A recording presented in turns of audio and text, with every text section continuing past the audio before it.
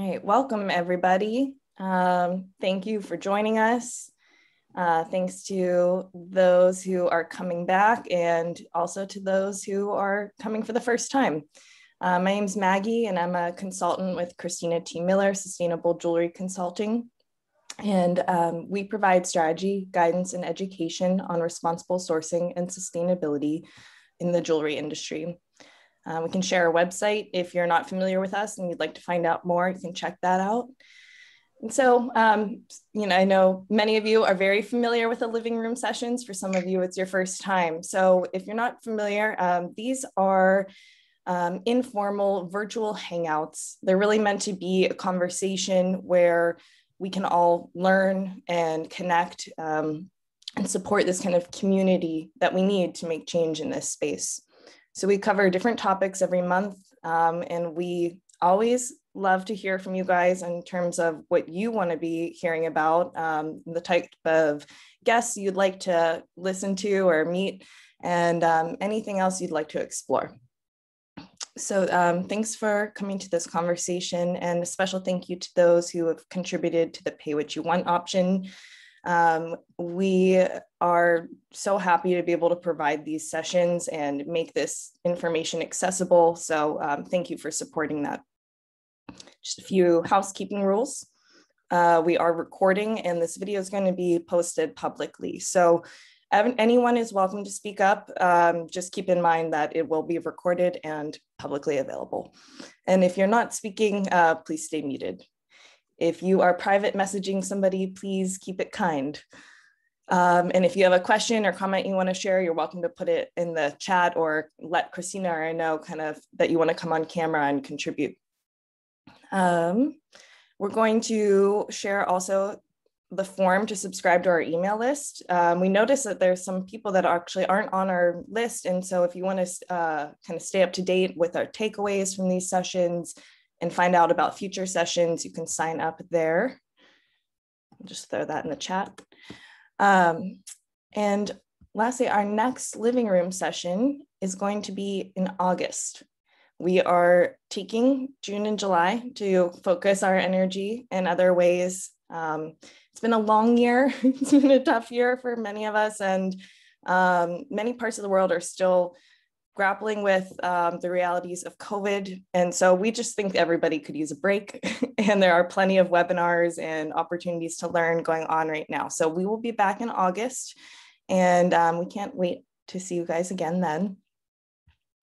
And I want to give one little special birthday shout out to Alexandra Hart. It's her birthday today.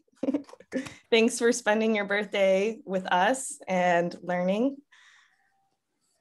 And so today we're going to be talking about Radical Jewelry Makeover. We're joined by a special guest, a friend of Christina's for many years, and an accomplished artist.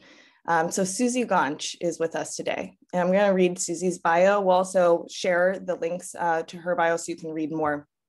And Susie is an accomplished artist whose artwork effectively triangulates jewelry, sculpture, and activism as a means to process some of our most complex material relationships. She's an associate professor and the metal area lead in the Department of Craft and Material Studies at VCU School of the Arts in Richmond, Virginia. Her work has been included in exhibitions at museums around the world, including the Smithsonian Museum for Women in the Arts, MFA Boston, the Design Museum in London, and many others. She currently has a solo exhibition at Penland School in North Carolina. And part of Susie's practice is directing Radical Jewelry Makeover, which is an international jewelry mining and recycling project that continues to travel across the country and abroad. Since 2007, Susie has been working closely with ethical metalsmiths because of this project, which serves as an outreach arm of the organization. She's also been working on the board of ethical metalsmiths since 2014 when it was formed. And we're also joined by RJM co-director Kathleen Kennedy. If you want to give a wave, Kathleen. Kathleen is an adjunct instructor and metal arts area coordinator for the Department of Craft and Material Studies at VCU. She's a member of the Advisory Council for Ethical Metalsmiths and currently serves as co-director of Radical Jewelry Makeover, She is an artist, jeweler, and participated in the first RJM ever in 2007 at Virginia Commonwealth University. And we are supported by a few other special guests today, Adriana Moll and Curtis Arima. So we'll be hearing more from them soon. I'm going to copy the link in for the Radical Jewelry Makeover website so you guys can check it out. It's a really awesome project and we're excited to share this with you today. So if you've heard of Radical Jewelry Makeover, feel free to let us know. If you've ever participated in one, let us know which one, when and where. And with that, I will hand it over to Christina. So this is such a huge pleasure. It's a bit indulgent here before we take the next 2 months off of doing these living room sessions. And it's indulgent, and it is an absolutely clear line from our recycled living room session a couple of months ago to this particular project.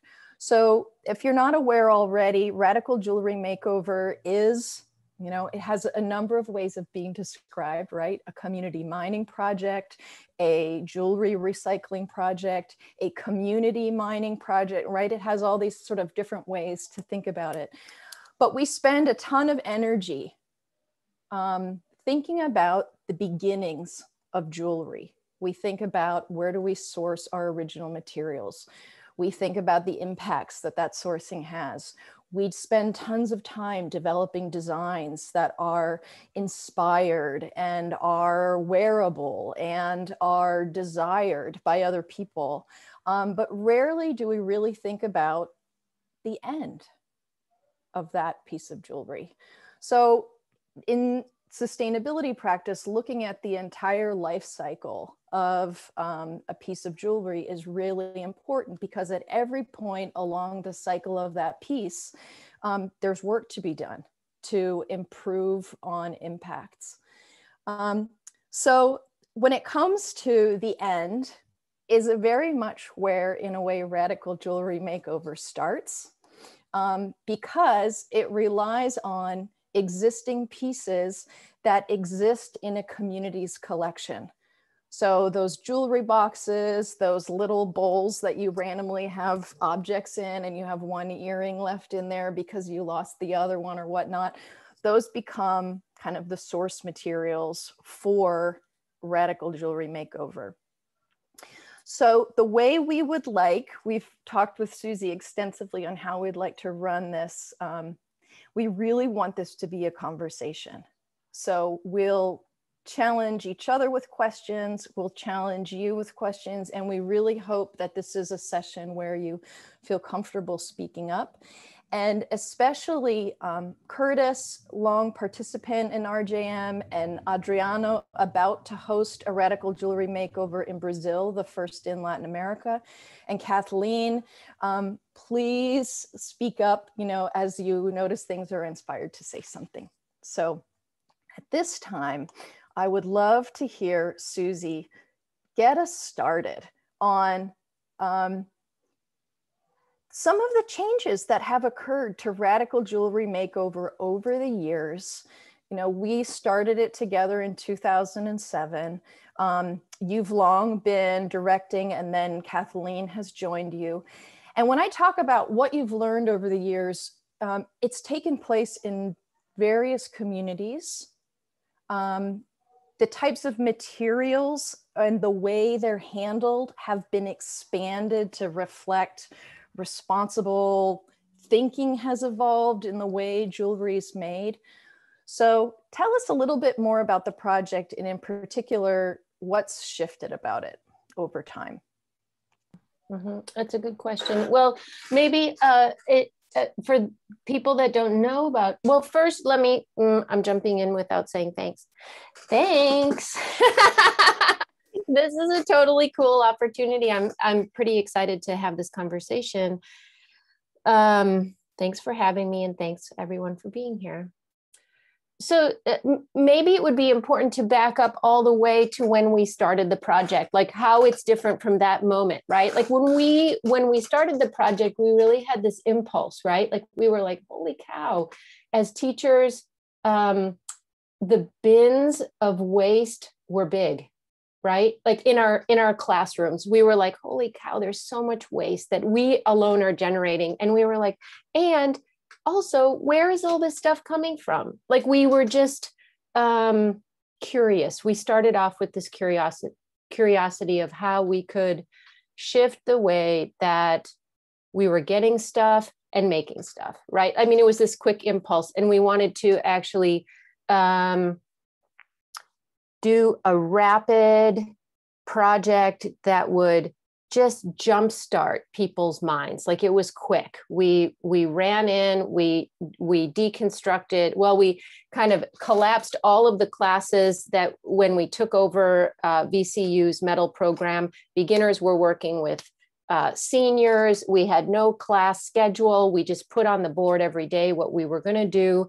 We're going to do these demos.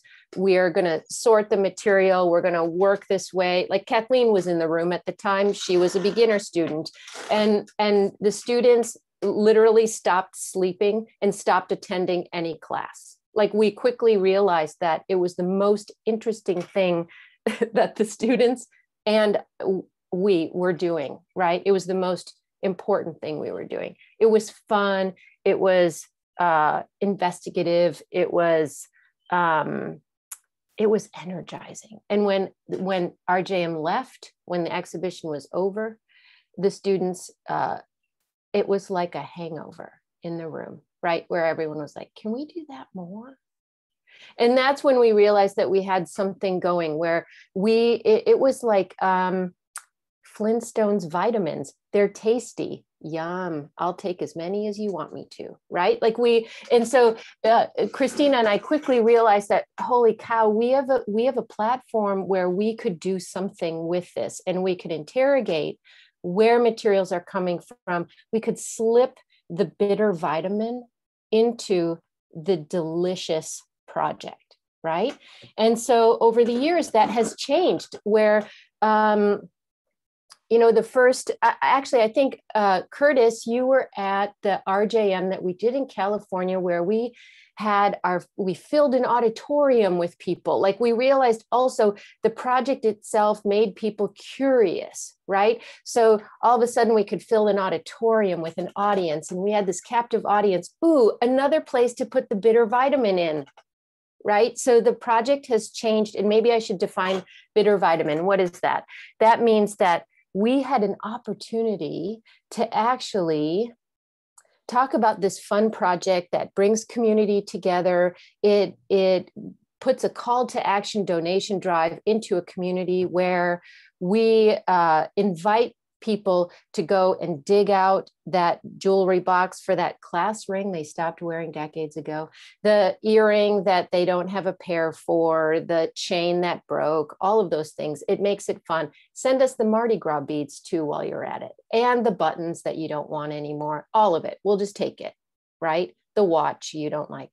So, and then those folks loved coming to the exhibition at the end and saying, oh my God, that's that crazy brooch I donated. It looks so cool now, right? So fun. It was fun, and it was non-controversial, but yet we had this opportunity where we could put information in that we were learning about our field and where materials were coming from, and we could interrogate that system, right? And give information about how we might do things better. Okay. So over the years, that has evolved to include a technical list of ways you might work with material that consider the future. So we started questioning, well, heck, if I'm making a piece of jewelry now, it could come back into the RJM pile. So I would like to do this with grace. So when it comes back to the pile, it can be easily and readily used. So that came with a list of how we might use the materials. We also started creating a symposium at the beginning, because again, we could fill an auditorium with curious people, right? And so it has changed. We also started interrogating the stories behind the jewelry and putting that forward as an impulse for why we make things, why we keep things, examining our hoards, right? Creating a system for looking at that. We also have a structure for how, and we systematize this. We developed a structure for how materials are sorted and how a donor is credited for the coupon based on reuse value, not on how pretty it is, but on how useful it is. And so all of that really evolved. I know I'm rambling, but does this answer your question, Christina? Like, is this how you wanted? Was this good? I don't want to dominate, but. You're awesome. So it's all good. For sure. I was wondering though, it might be a good time to just share a couple of images because you might step through it. And if Kathleen wants to help kind of explain just some of the basics of the process, I think it might be really interesting for folks to see what's donated, like why do people, and then the conversation is kind of, why do people choose the things that they choose to donate from their collections? So I have a quick question, just based on the last thing Susie was saying. The credits for giving material is based on how reusable they are. Yeah, and absolutely. This is to incentivize the having more long-lasting items, or how is that determined? Yeah, it's such a great question, Maggie. Like, in my mind, I think, gosh, could RJM change the world just based on how we educate people, right? Like, so if somebody gives us a bag of donated material and they're like, oh, I love this stuff, and they get a 5% credit towards a made over piece at the end, that 5% is because it was all costume jewelry. It's all made from low melting metal or plastic or plated things that have no value in our system, right? They're brittle, the plating comes off, et cetera, et cetera. In our minds, we're thinking, well, that's interesting, because then maybe somebody would think, oh, why is that material not valuable, right? Whereas if somebody gives us a diamond ring, that has 100% reuse value in our economy. And so we can credit it based on the day's rate of that material. And that to us is, oh, sorry, I have ants and I just had an ant on me. Go, Kathleen. Is that okay? I think it's one more way that Radical Jewelry Makeover can kind of insert itself and radically redefine our value system, our economy in a way, right? To instead of just looking at the design or maybe emotional value of something, we're looking strictly at the material value or the reuse value of something for us. And then that also translates at the end, when the work is made, we're pricing on design and transformation and not solely on the material value of something that was used. Mm-hmm, mm-hmm. Mm-hmm. Yeah, and then jumping in, Christina's question made me think, to share an anecdotal story of when we sort things. First, everyone should know, when we sort things, we touch every piece of jewelry that comes in, because we want to make sure that we understand what it is and it goes in the right categorized pile, right? So it takes time and it takes a lot of care. And what it has shown us over the years is that the materials used to make jewelry are mixed up in people's minds and in the jewelry box. So for instance, like in the New Mexico project, I know Christina will remember this, that in a bag of jewelry given to us by a family who had just lost their mother, they packed it all up, they threw it in a bag and they mailed it to us. There was costume jewelry, and in there was a single earring that had 10 diamonds, and it was a gold cushion clip-on earring with 10 diamonds. And we had an appraiser volunteering that day. And he was like, you know, this earring is about $10,000 worth of material. And I was like, I don't think that person knew that. Right? I mean, that's how it shows us something. It shows us how people see material, or how they view what goes into something, or how they're categorizing things, right?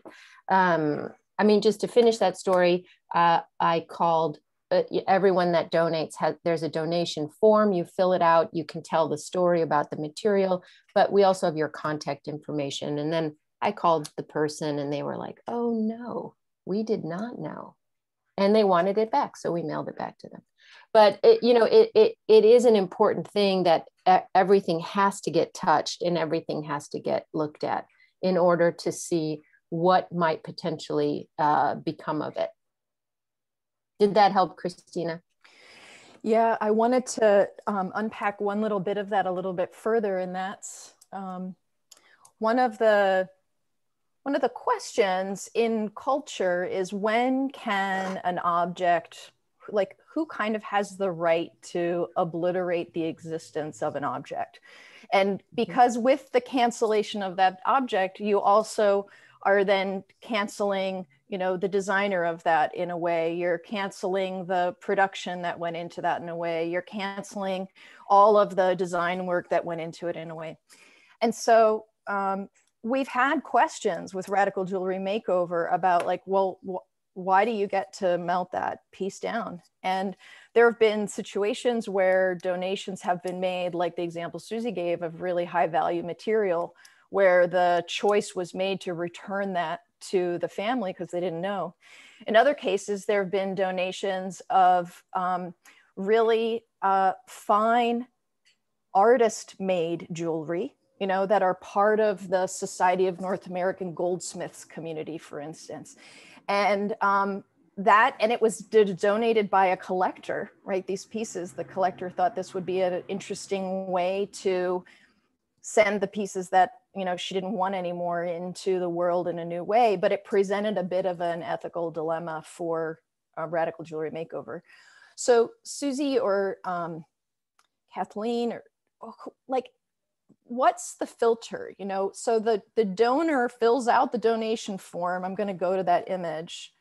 The donor goes to the form. I think it's coming up there. And they fill it out. So what does that give you? You know, when the donor is participating in the decision to end the life of that piece of jewelry. Wait, say that question again, sorry. So what is the question? What role does, you know, is the donor the one that has the permission to decide, you know, when they fill out the form, they're the ones giving permission to end the life or give it a new one? Well, certainly they're the first, right? They're the first chain in this process of figuring out what is going to be, what is going to happen to their jewelry, right? They've decided they're ready to get rid of it. And we take it off their hands. And if you read the fine print on that donation form, it says that we will smash it, we will melt it, we will do anything we want to that material. But then there is consensus-driven decision-making that happens in the process. Like we are a collaborative. So when we go into a community, every participant in the room decides. Right. And I have to say, sometimes I've decided, like when my student Cassie's son was cutting apart a Ramon Puig, I pulled it out of her hand and said, that looks like something I should look at. I repaired it. You can't tell. And it's ready for secondary market. So we also feel that we're shepherds of a material, of something that has value still for culture, right? That's not to say that Ramon Puig's necklace won't find its way back into RJM at some point, and then we have to evaluate that again. but I think that's an interesting consideration. I mean, Kathleen, you had something to say, so jump in. Oh, I was just going to echo that it's really a community decision, right? Like, yes, the donor is the one that makes the first decision that we can cut this up through donating it and filling out this form, but then it enters the sorting process, and whoever's sorting in that small group first asks the first question of, wait, should I pull this out? Should I ask a question about this? Should this be considered by the larger group, or does it go on to the next part and continue to be sorted either into the costume pile or the precious materials pile? But it's touched by so many hands that eventually it's asked by the larger community, is this something worth saving or something to continue to cut up? And I think additionally too, like, not everything is necessarily fully exploded or taken apart, right? Like, there are some really interesting design decisions that happen when there is that remnant of the original piece in the new piece that comes forward, right? Like, how does that inspire the new work that's made in a way? Right. I mean, like, for instance, when Boris Bally's brooch was cut apart by Sarah Holden, you could still see the remnants of Boris Bally's brooch. Or when Meg Arsinovic added to Claire Sanford's cement donut brooch, it was great. You know, they become collaborations. But I will also say, something that has tickled my mind over the years is the idea of an artist not wanting something to be heirloom or passed down. Like, that's something that I really investigate in my own work. Like, that as I'm aging, my work is aging. When I die, maybe my work will die too. And that I don't want to leave this pile of things, like this evidence of my ego from my lifetime. So it's something that I really think about, I have to say, like, and to push on that in my own practice. I mean, with RJM, I hope that it brings those kinds of ideas to people that participate in the project. And maybe this would be a moment to hear from Curtis, like, because I know that, Curtis, you have gone on to actually work and make over jewelry in your practice, right? And these pieces are such great evidence, I mean, that are up on the screen. Like, I'm curious how you think about this idea of heirloom, and who gets to say when your work is melted down or not, right? Like, how do you think about it? Yeah, that's so interesting. And I've just put it in the chat. One of the amazing things about Radical Jewelry Makeover is that it kind of forces people to think about ethics and sustainability in a way that is confronting, but engaging and not frightening. You know, people don't necessarily want to engage. Some people don't necessarily want to engage in these conversations. And through jewelry and process and making it allows people to enter into these conversations really fluidly. And it's pretty amazing. So, forgot where I was going with that, but to talk about my practice and how it's integrated into my practice, it's changed it so radically. Participating in the Radical Jewelry Makeover with Christina and Kathleen and Susie in particular was an amazing experience that allowed my students to engage in the idea of sustainability and the environment quite a bit more than they had before, and really changed our program to think about that regularly. And it's changed my studio practice. Now I do a lot of recycling of other people's materials and making new pieces for them. So they have a kind of memory of those materials. Oftentimes it's old jewelry that they no longer wear or is broken, and I remelt it down and make them pieces that they will wear. Sometimes it's a simple band that was their parents or something they inherited. So it takes that heirloom and transforms it into a new heirloom that carries that memory of the history that the material had before. You know, I love what you said. Something that you said made me think about this too, that one of the important missions of the project is that we're not providing right answers, right? Like we're only providing information. So on top of the fact that, you know, like we're trying to put in some of the bitter, we're masking the bitterness with the sweet, and there's this fun project, it's community building, all of these things.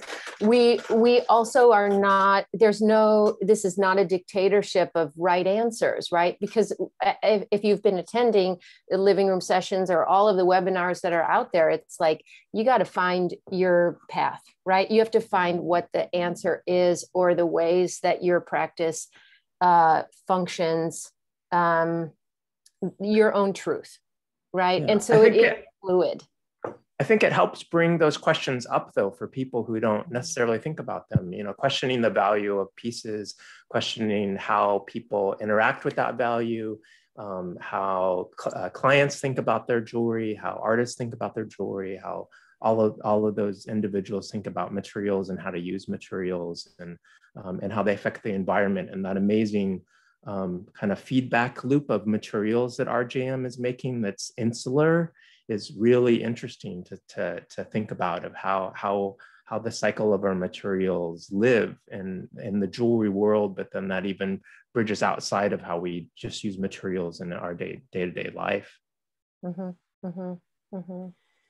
So something else that I think is interesting, because we've done this project, I haven't been involved for a while, so I should be careful how I say that. But, you know, the first most distant place it went to was Australia, right?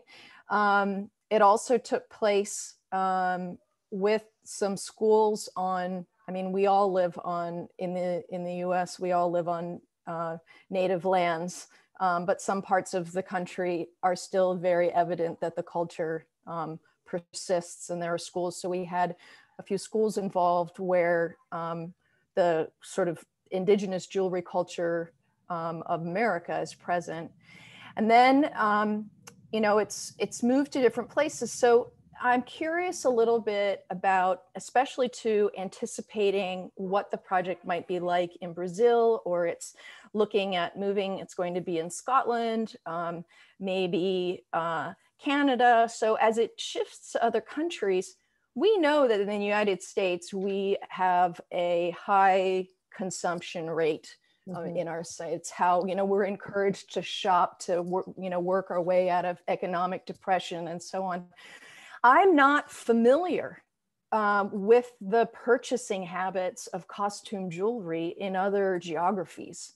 So I'm curious, you know, Adriano, as you're looking at bringing this project to Brazil, do you think you'll get donations from the community? Is the purchasing trend of jewelry similar to the way that it is in the United States? Oh, that's a great question. I think we are all eager to find out. I bet it's very different, very, very different. Because of all the cultural differences and the habits, and we are in developing country, right? So it's different. But we are. I was seeing in the chat that some people were saying that maybe some companies could donate, and that's something I am pretty sure we will be able to have. And it's going to be interesting, all these comparisons between the very developed project that you have there, that you have been carrying for the last 10 years. And that's a good basis for, and that's why we wanted to bring it here. We have a lot of answers, we have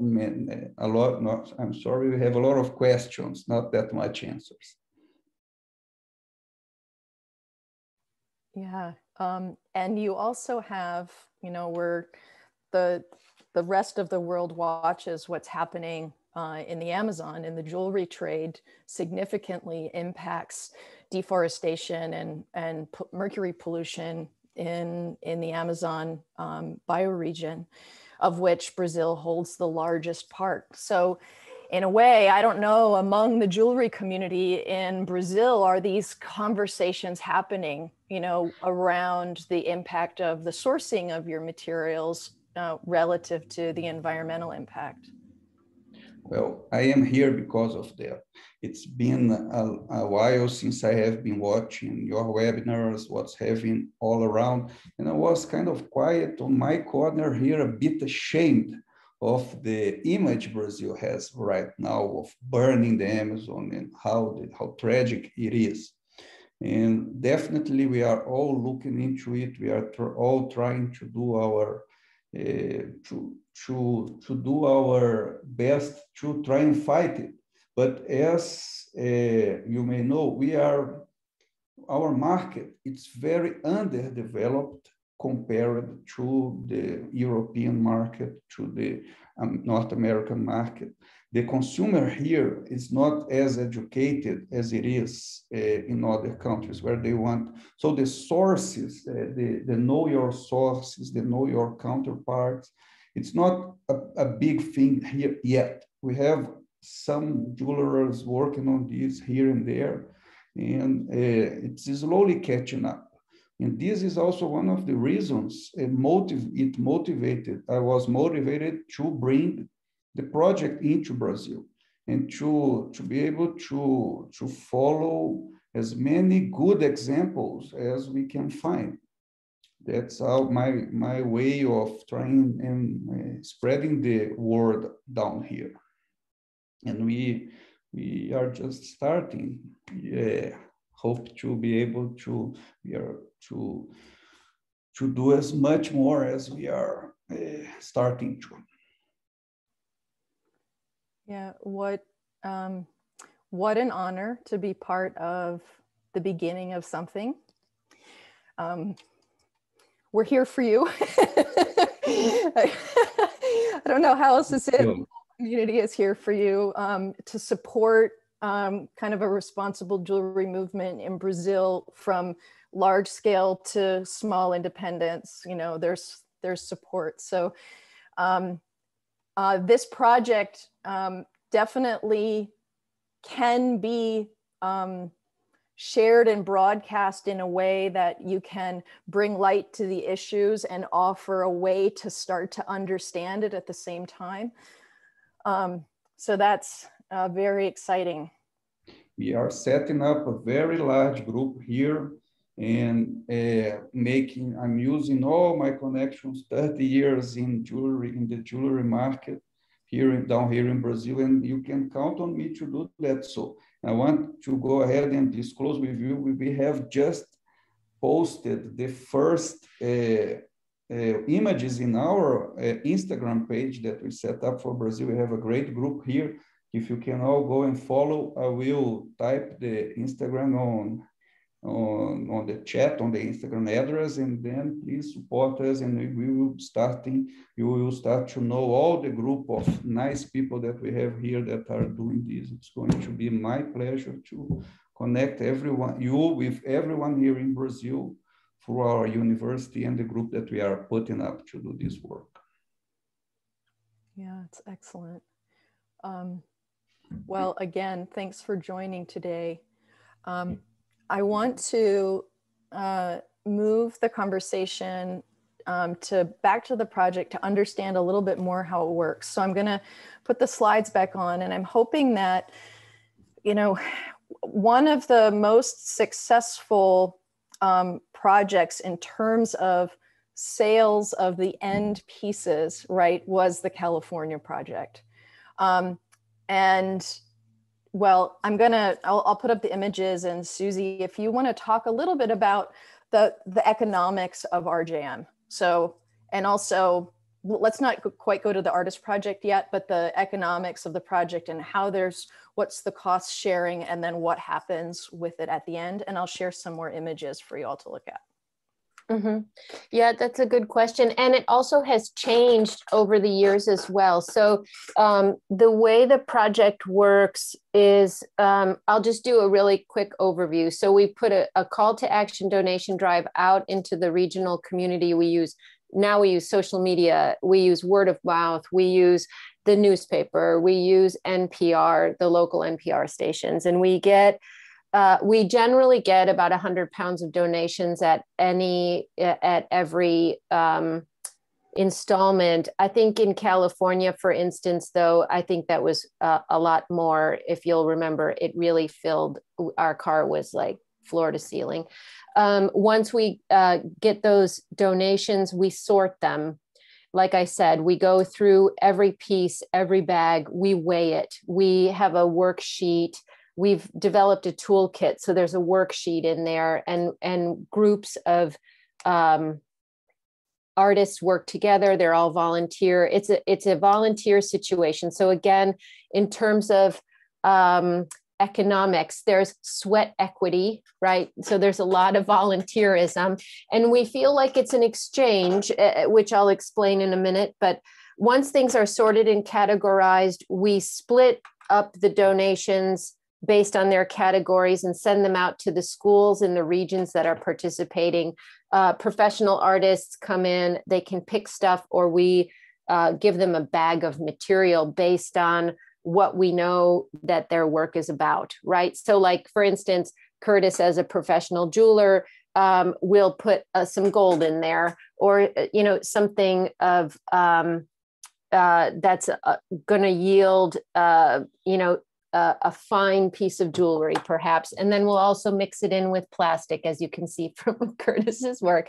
So, and then the jewelers work with that material. We give them time, we give them space, and there's ample material. So again, in terms of economics, they have as much material as they need in order to innovate designs with it, right? Like how much, for instance, I mean, right now I'm working in my studio and I'm just going through all of the ways that I might work with the thing that I'm working with, and how many failures do I need? And so we design into the projects the time for failure, the time to, let's say, I'm just going to use air quotes because I don't think it's a waste, but waste material, right? Like to not have success.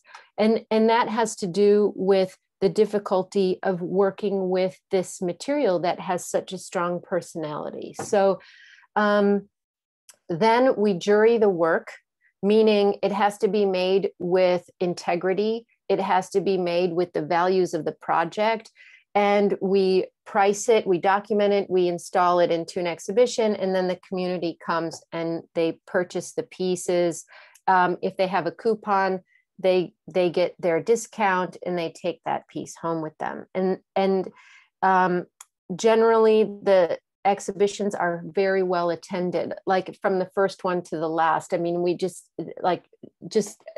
hundreds and hundreds of people come to these exhibitions. And as you can see up on the screen, the pieces are very, very different from each other. Like there's so much innovation in there. And we believe a few things. One is we supply the material, and we ask that the artists in exchange give us their creativity and time. So we'll supply the material and they get to make the work with it. We ask that their work is a donation. We have done it differently in different situations where an artist gets to keep a piece and donate a piece. I mean, it depends on the scenario and it depends on the collaboration at hand. So the collaborative group decides in many cases, right? But the majority of the projects we've done, the jewelers donate their time and their creativity, and they give the piece to the project and we sell it. And then the proceeds are, we do several things with them. The proceeds are split. Some of the money comes back to the project so that we can pay for all of the things, the infrastructure around the work, which is website, social media, research, sometimes travel. I mean, there's all kinds of things that we do with this money, but we also now have developed a system where we ask institutions if they're going to keep a portion of the money, that we leave a lasting legacy behind. So we leave scholarships so that the students and the artists can apply to continue the ideas that have been left in place at the school, right? Or at the institution. And those scholarships have been very successful as well, which is really exciting. Sometimes the galleries that host the exhibitions, they take a cut as well. So, really transparently, the money gets spread across. It's not, it feels very fair. Like we do it in a very consensus driven way. It's a very honest, open conversation, but we do ask a portion of that money to come back to the project. I will say that, that's really important to us. And some of that money, also I'll say a portion of that money also goes directly to ethical metalsmiths. And that's really important too, because they are our umbrella organization. Like we are the outreach arm of that organization. And so the funds have to be distributed and disseminated in order for all of us to continue the work that we're doing. Did that answer it for you? Yeah, thank you. I'm curious, Alix, again, happy birthday. If you wouldn't mind unmuting, and as executive director of EM, like how do you see, and you've participated in RJMs, you've helped host them at a really cool high school in San Diego, California. So how do you, how do you look at the project from an organizational perspective that, EM is about building a community of people to have some of these challenging conversations about our jewelry. So what role does RJM play in the organization? And what's it been like for you kind of organizing one? So first of all, it's one of my favorite initiatives for all the reasons Susie and Kathleen were talking about. It's the hard news in the most beautiful, sentimental, jewelry is all about love and sentiment and all of that beautiful blend. And I love how you called it the just, morsel. And it's always been, it's probably when I was first getting involved with ethical metalsmiths, I would use RJM as the example of what we are.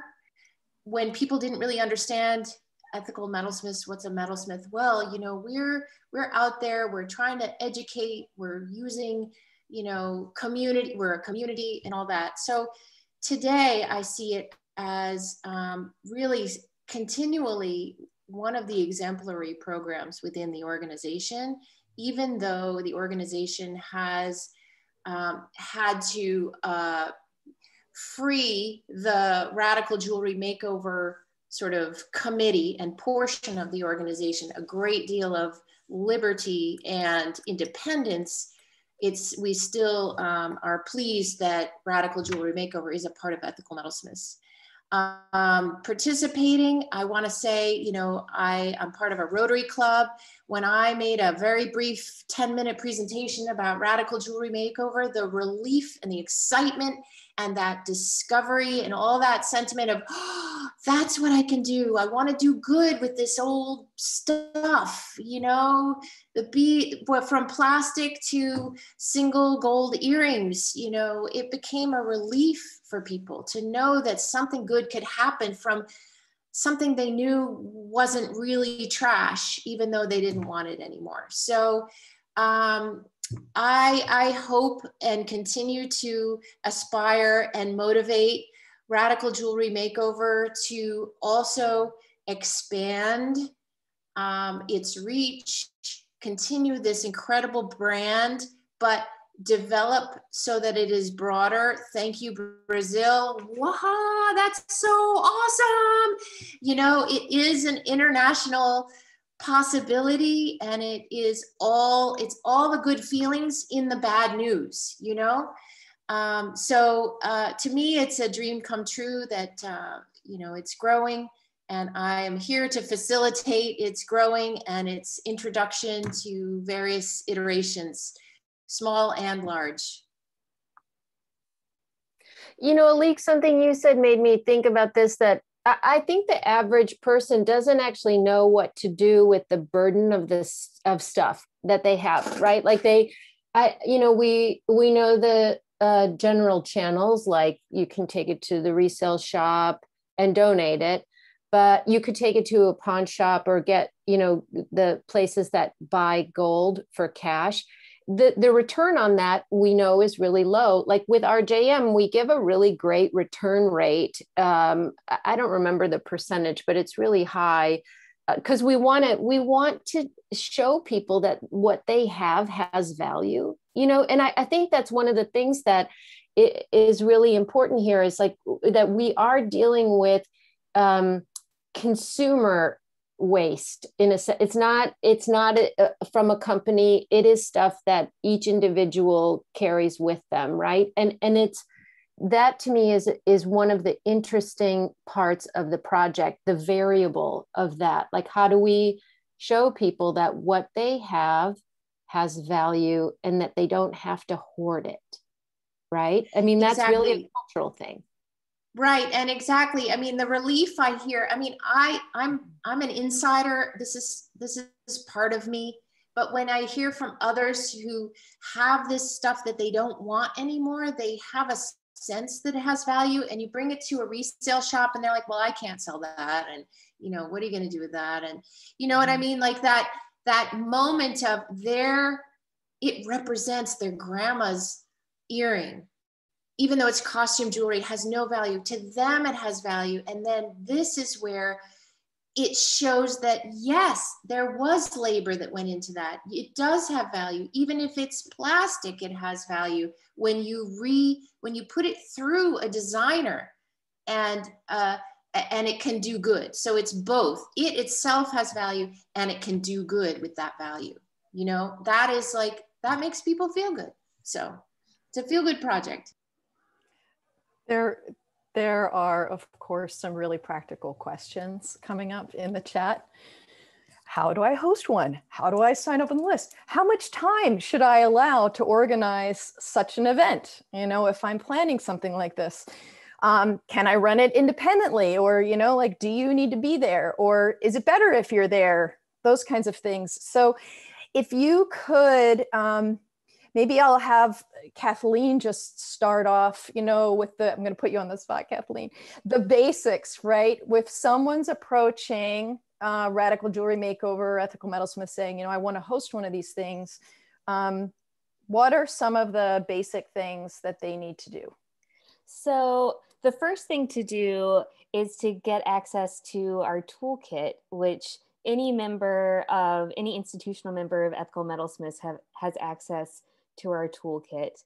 And from there, we can start planning your project. And I think the length of the project and the planning period can be variable, like up to, I would say it's nice to have a year is maybe too much, but a handful of months at least to start planning, so that we can gather community members who would like to participate. We can start looking for donation drop-off sites. We can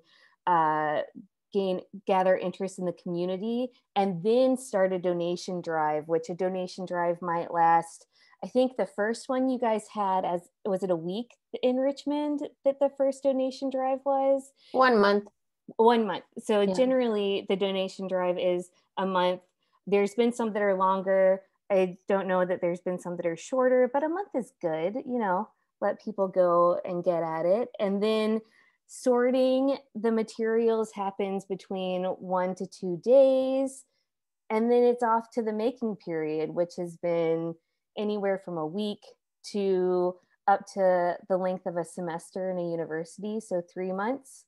And then we get to jury the work, have an exhibition, which I think the first exhibition was up for a handful of days, maybe. Was it a weekend? Yeah, a weekend. I can't remember. Was it a weekend? No, was it? I can't remember. It was like a weekend, or it was super fast and super like high energy. And then other exhibitions have been a month to 6 weeks. I feel like that's kind of standard now. But I think the key range is the making period that the community gets to decide. You know, do you want this to be a fast-paced workshop? Do you want to spend a longer time diving in and working with these materials to build more work, learn more, and dive into it. What were the rest of the questions? We're always accepting donations, by the way. You can find the donation form on our website. You can mail it directly to us, Susie and I in Richmond, which the address is on the donation form if there's not a project happening. Once there's a project happening, you can mail it directly to the project, but don't feel like you need a current donation drive happening to send us donations. We'll take it and we'll get it to that project. Yeah. You know what, I just want to jump in and just say, Kathleen, add to Kathleen's explanation. One of the things that we stress though is that, and this can be time dependent too, is that we want the exhibition to be in a professional space. We want it to be in a gallery. We want it to be someplace very visible. And so that can also dictate the time duration, because galleries have schedules that are, more than a year out. And so sometimes when the conversation begins, that's our first question. Well, where do you want the outcome? Where is the exhibition? And so those are really things to consider. And one of the reasons is that, we're putting the artists, we're showcasing the artist's creativity and ingenuity, right? Their innovation, and it deserves recognition in a professional setting. It deserves to be highlighted and honored. And so we want to make sure that the work is in a gallery situation where it's going to be showcased in the best way, and for students, that sometimes means it's their first exhibition. Like Kathleen was a beginner student. That was your first show, right? And that becomes this punctuation in somebody's career that I think can't be underestimated. And so that's really important to mention too. I think too, in the planning of things, I think it's better to have a lot of time on the front end before we even get to the donation period, because of moving parts like that, right? Like making sure we have that professional exhibition space, making sure it fits in to the curriculum or whatever learning institution we're working with in the community. Like all of these moving parts kind of fit together into a fluid project. There's a question from Laura about donation drive. So all of the donations do not get used, and it's impossible to use everything in one project. However, they all come back into the RJM stockpile, which currently lives in my office, and we get to use those for other projects, to go to other maybe middle school and high schools in different communities, workshops around the country. And it leads into something we haven't talked about yet, but the RJM Artist Project that Susie started a couple of years ago. Do you want to talk about that, Susie? Yeah, I'll start and then you jump. Is that good? That sounds good. Because you're a member and Curtis is too. So it'd be fun to hear from both of you about your experiences. So a number of years ago, I started the Artist Project. It was out of curiosity. I mean, as an artist, don't we start things out of curiosity? So I guess that's kind of like the impulse here always is to find something out. And what I wanted to find out is,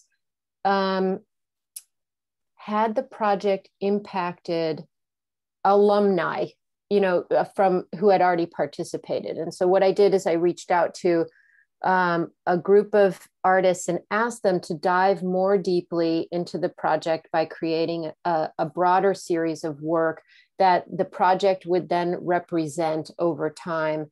And so we also sent them a list of questions in order to create a transparent conversation about what it means to have a wise studio practice. Like I wasn't looking for a right answer, but I was looking for really, like, could this become a dialogue for questions, concerns, solutions, more questions that arise from the process. And so all of that has been posted on the website. Each artist has a feature, and the project has gone on to have exhibitions across the country. And what we do differently, so economically, this one is different. So I'm pointing at Christina, I shouldn't, because you don't know that Christina's over here for me.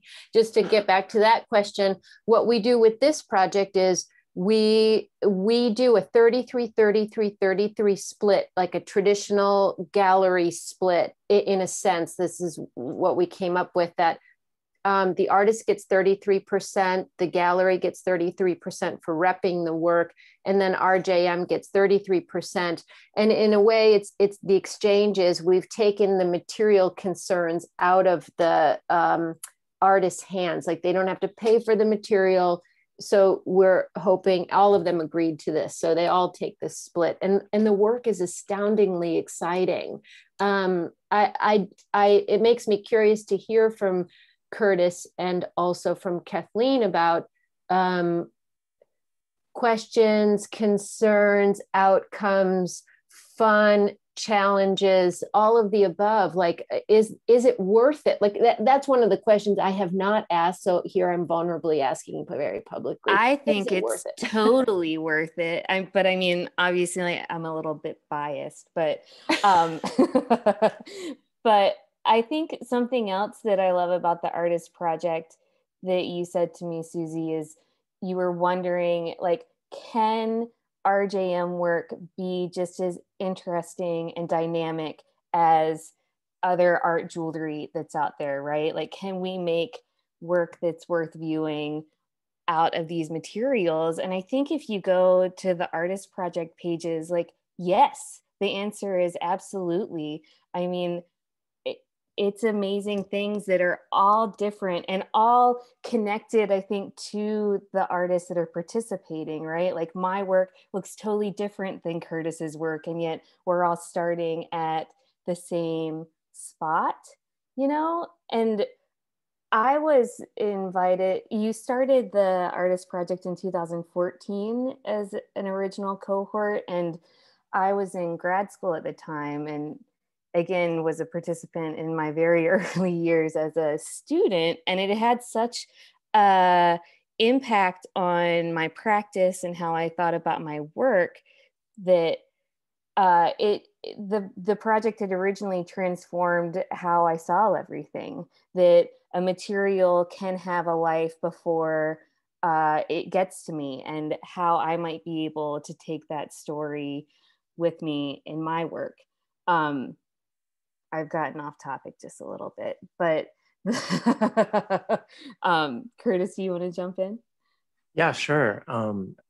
It has really changed my studio practice and the way I teach as well. And so it's totally worth it. It's been such an amazing experience to be part of.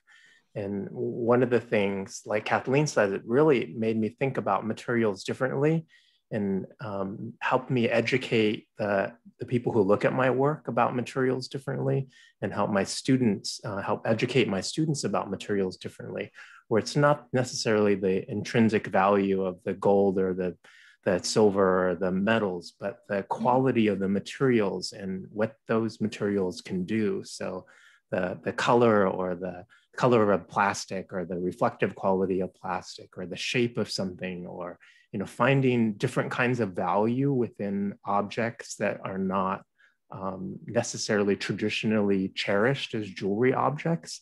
But this project definitely brings that out. My friend Deb Logier, who's participated in the project, she said that initially she was so intimidated by these wooden pieces and they had no value. And in the end, she started to run out of them, and they were like more valuable than any of the traditionally valuable materials, because there wasn't any more of them. And so it really gets us thinking about, like, what is value in a real deep way that I hadn't really thought of quite so deeply before. And value can be a lot of different things, whether it be material value, or historic value, or emotional value, or color or form. It just opens up the conversation in really exciting ways. So it's definitely worth it. It makes me think about how you know, when thinking about recycling, like, so in RJM, we value at the highest value the gold and the silver and the, you know, precious gems. But this also brings up that idea of, you know, costume jewelry. Like, I can easily vilify costume jewelry, but what you just said about it is so important, because there is something to be learned, and also something to make friends with, that environmental adversary that is also so vital to your practice, right? Like, that is that inspiring, or, you know, like, it's this thing to kind of balance out a little bit, which is interesting. Yeah, because value is really just a mirage. You know, we all value things because society deems it so. You know, we value a paper money; it's totally worthless, but we value that as a society. We value gold because it does have intrinsic value. But you know, if plastic beads were as rare as gold, we might value that as well. And then culturally, you know, thinking about different cultures, we've really vilified certain things like beads, you know, or not smart, or, you know, unimportant, or in indigenous cultures and other practices, they're, you know, they are commodity, they are important, they have intrinsic cultural value. So it's really, really interesting conversation that it brings up in a kind of palatable way to bring these conversations to the forefront of people. I think too, when you're in the classroom, it's standing in front of the same costume jewelry pile with 10 different students, and their eyes all go to something different that they want and pull something out, like the idea of what they're valuing for their design, or what they see in potential in this one thing that I might be oblivious to, is kind of magical and speaks to the uniqueness of each artist too. So I want to, you know, I know there's the possibility that, you know, this video will, you know, the recording of this will be watched for others. And I want it to be noted that this way of thinking about what is created, what is put forward into the world, and how it's used, this is not the conversation in this way that is happening, you know, at the industrial scale of jewelry production, right? This is, and it is on this basis that Ethical Metalsmiths, the organization, was born. It was born out of artistic practice, right? And this curiosity and the questioning of these things that we just tend to accept in our lives without challenging whether or not they're true or helpful or serving in some kind of way. So it's just one of the like absolute unique values of this community in helping to shape and guide and consider some of the most important questions that we can put forward to an industry that connects us to the entire world. And the conversation that you all were just having right now really exemplifies that. I wanted to, there are a few more questions that have been surfacing. One in particular, I'm not sure if we have the answer to, but Maggie, do you want to ask your question about, you know, what happens? Oh, sure. Yeah, no, it's so interesting just to listen in this conversation between you all. And along this line of what you were just speaking to in terms of rethinking value, I guess I'm wondering, you know, you've had this transformation moment through working on this project, and many of the people who have participated have transformed their thinking.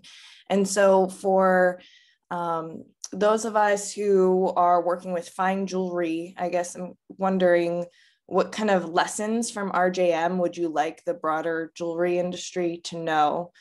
What lessons have you learned or ideas that have come up through doing RJM that you think should be shared with the broader jewelry industry? Rethinking value of materials is just seems like one example of that. Yeah, that's a hard question. You know, I knew actually, Maggie, you would have one good hard question, because I know that at least thanks. That's okay if there's no answer, specific answers, but it's a fascinating project, and it's clearly impacted your lives. And yeah, I think that there's a lot we can learn from just the practice of what you're doing generally. But as Christina was saying, you know, how can we take these concepts and maybe consider them in different ways of practicing jewelry? Yeah, it's such a good question. I mean, you know, that instantly I have to say that my initial impulse for the project and my initial desire to change things is still present, where I wish, I don't know how to do this, but I wish somehow we could inspire wanting or needing fewer things. Let's just not have so much stuff. Why do I need a pair of earrings for every day of the year? I don't, right? Fewer, better things, as Glenn Adamson would say in his book. But you know, or like even thinking, I mean, you know, so there's so many different ways that I would think about it, you know, like how do we inspire people to let go of things? You know, like even Alik said something very early on in the chat. I don't think I'll be able to find it. You know, how do we inspire people to let go, right? Like I don't have kids, so I'm not going to pass these earrings from my grandfather down to my kid. Is it okay for them to be put back into the use pile? Like, how do we could do things differently. We could inspire culture to think differently about I get to use these now, and then somebody else gets to use it later. It's a borrow. It is not an own. We don't own things, right? We use them for the duration. Like, what if we thought about things differently, right? Or like, what if, like the RJM Artist Project, what if the artist didn't pay for the materials that they used to make things? Like, what if I could endlessly supply Curtis and Kathleen with materials and they never had to buy materials again? All of these are different models, right? They're different. We could do things differently. And that is the one thing that I would wish we could. I've always wanted this. I know Christina and I were like, this is going to take over the world. We're going to change everything. And I know that's like my ego is hitting you in the face right now. I'm really ashamed of myself. I wish we could cut that from the recording. But it is true that, like, if we could think differently about the things we possess, we don't possess them, right? That would be my one dying wish. My one dying wish.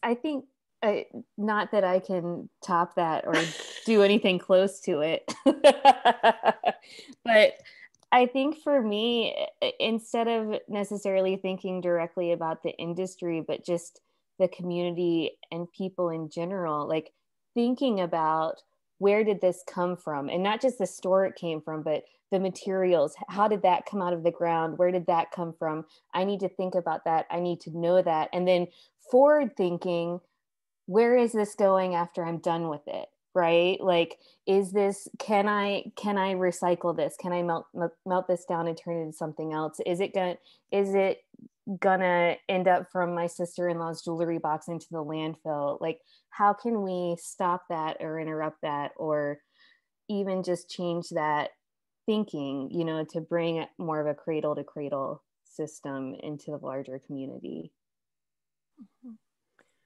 Yeah, I definitely agree with that. It made me more conscious of the supply chain that we're all part of, regardless if we're aware of it or not, and how all of us are part of different supply chains, whether we're conscious of it or not. And just bringing that consciousness to it, that we can help, you know, support that system negatively or impact that in a small way to help prevent, to keep things in a smaller cycle.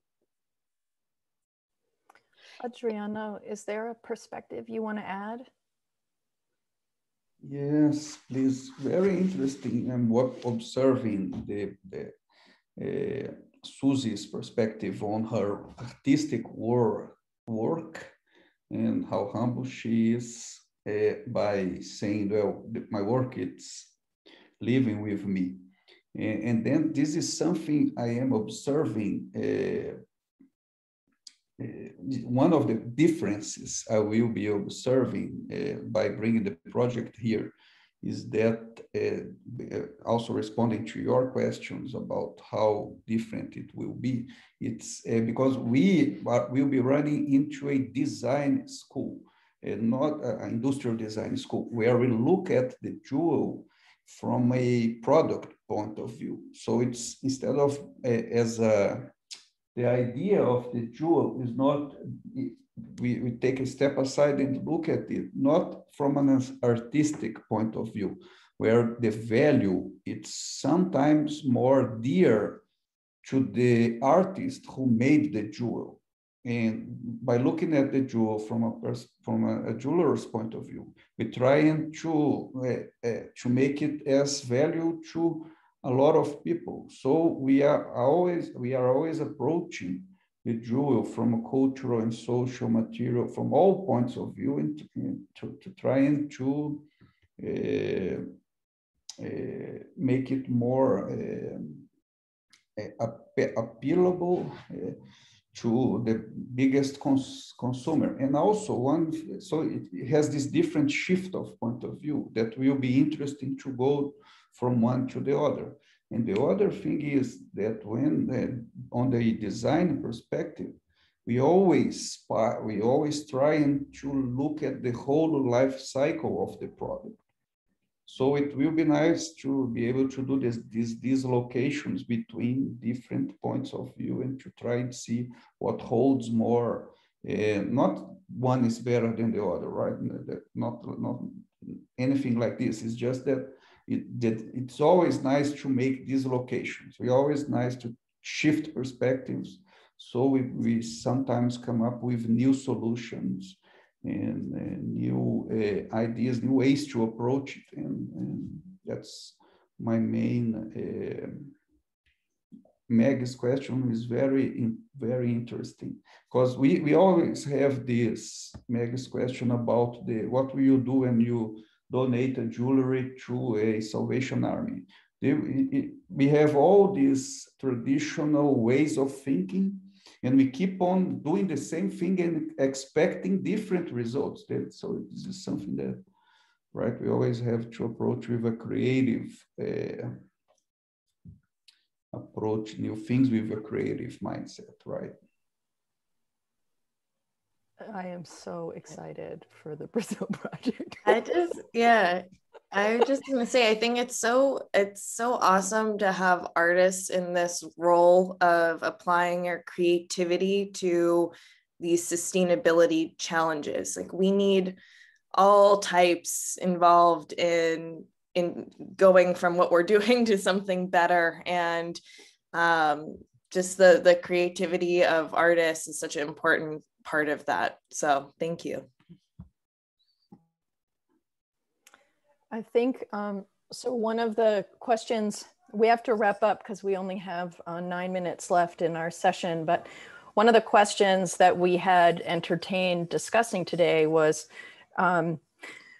closed loop systems, right? You know, like, and some brands are starting to explore this idea, you know, where they could create relationships around their pieces. And so for a design thinking exercise for Brazil, like, how can you create, and this is different than refining and recycling as currently practiced. How do you create a loop of material that really does stay in the loop, right? It stays, or it can, you know, it can stay in the loop with the brand, or it could be a consortium of brands that are all using the same material, in the sense that the customer has a long-term relationship with you and their designs. And so when they want that design refreshed, they could have you repurpose it again. This is not an unknown concept to the bench jeweler, right, who readily and regularly melts down material and turns it to something else. It's not an unknown process in the large scale when it comes to jewelry, right? The recycling of gold has been happening forever, like it's part of the cycle. But it has not yet necessarily been carried out in a way where you can kind of get the flow going in an intentionally closed loop. So I'm curious, you know, if that will be an aspect of the considerations that, you know, a design school is considering around RJM.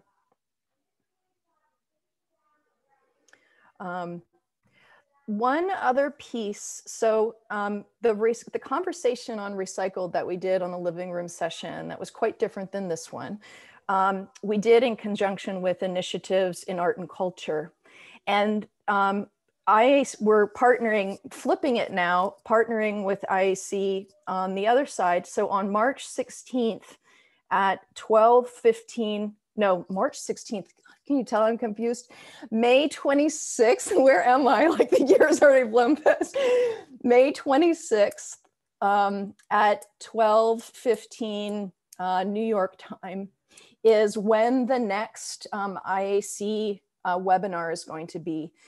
It's a loaded, I'm dropping the link in now. It's kind of a loaded powerhouse of people that we have this opportunity to ask questions to about recycling, about the relationship that recycling has with mining, right? Newly mined material. What are we trying to mitigate? And the speakers for that include representation from the LBMA, the London Market Bullion Association, which has major power in our industry governing the way materials flow, what gets deemed as good. So it will be interesting. And the LBMA has been really active in a lot of these conversations. So we'll get to hear from them. We'll get to hear from Mark Hanna, kind of from a large scale purchasing perspective, how that works, you know, when you're dealing with that at such a large scale. We'll hear from a gentleman who has worked for several international refiners in practice and in an advisory capacity to better understand refining. Amy Boulanger, who is the head of the Initiative for Responsible Mining Assurance, to again help us there with mining. And then the State Department, represented by Pamela Fierst-Walsh. So what is the role of government and policy in terms of, you know, why do we need government policy when it comes to recycled gold? There are definitely reasons for that to be the case. And so she'll be able to speak to that. So I dropped the link in if you're interested in registering, and those are also recorded. You can register and then watch later if you're not available. But Lisa, just give a wave. Lisa is the president of Initiatives in Arts and Culture and kind of is managing this. So what we would love to do is also capture this moment with a wave. If you all wouldn't mind turning on your cameras so we can kind of say hello to each other, it would be great to capture a screenshot of all of these lovely humans that make up the community. So if you wouldn't mind giving a wave, ready? On the count of 3, 1, 2, 3. Don't close your eyes. And I'll do one more. Kind gestures, very good, thank you. Oh, there's some people on the next screen. Wait, I have to get the rest of you. Keep waving. There's a second screen. Family photo before we all go for the summer. Yeah. Very huge thanks to Susie. Yes. My dear friend. Thank you. This was super fun. To Kathleen, thanks so much for sharing your knowledge of the project. To Curtis, it's so good to see you after all these years. Thanks for joining. Adriano, you can tell you've got like all this emotional support behind you. We can't wait to help on this endeavor that you're embarking on. It's super exciting, and it's great to see you all. Any last words? Thank you. Yeah, thank you all so much. I mean, thank you, Ethical Metalsmiths, and Christina and Susie and Kathleen and everybody for having me come here. And then also thank you for changing my life, really. You know, Ethical Metalsmiths and RGM has really changed so much about my life and my studio practice. So thank you all. Wow. I want to echo that too. Thank you so much to everybody. And to quote Sarah Parker in the chat, RJM for life. Exclamation point, exclamation point.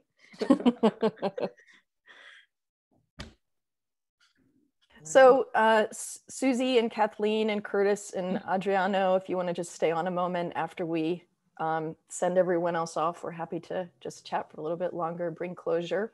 But to all of you, we'll see you in August. Yeah. On the next living room session. Bye.